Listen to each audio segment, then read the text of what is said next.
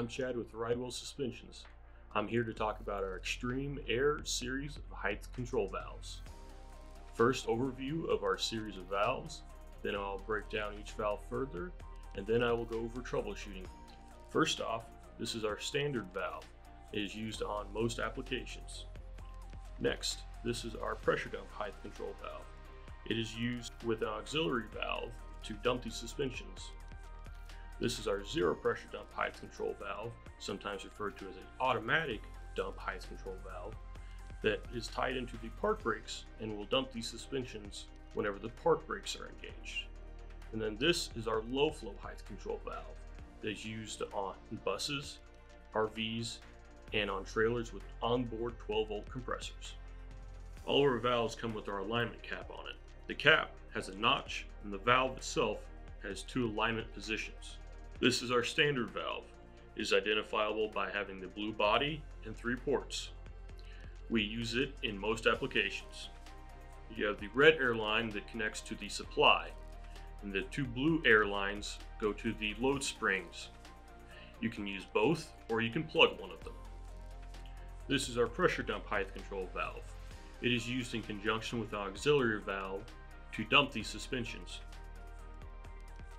It is identifiable by its blue body, and this port on the 3-port side is plugged.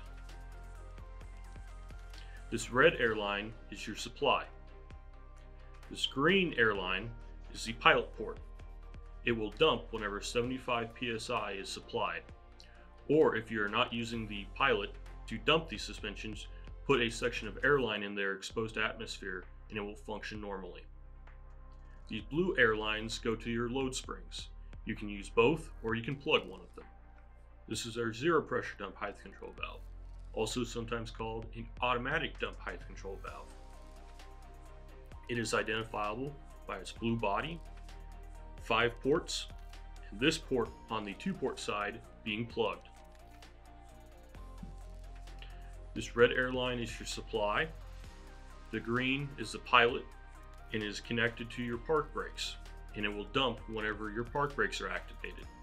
It must have over 75 psi to function normally. These blue lines go to your load springs. You can use both of them or plug one of them. This is our low flow height control valve. It's used on RVs, buses, and trailers with 12-volt compressors on them.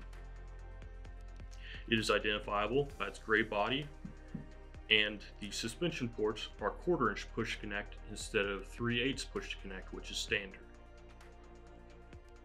The red air line is the supply, with the black air lines connecting to the load springs. You can use both, or you can plug one of them. If your ride height is too high or too low, check the adjustment. That can be done by checking that at ride height, the cap is aligned on one of the notches.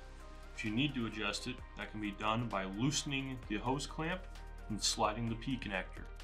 If your height control valve is not receiving air or not delivering air to the air springs, check that your height control valve is receiving air pressure and that there's not a blocked line going to the height control valve or coming from the height control valve. If your air springs are filling but they do not exhaust, check your air lines are connected in the correct places. These could be swapped and that could be causing an issue, or that the valve cap is aligned 180 degrees out. If your suspensions are leaking down in a short period of time, check that the height control valve and air lines are not installed incorrectly, or that there is a leak in the system beyond recommendations.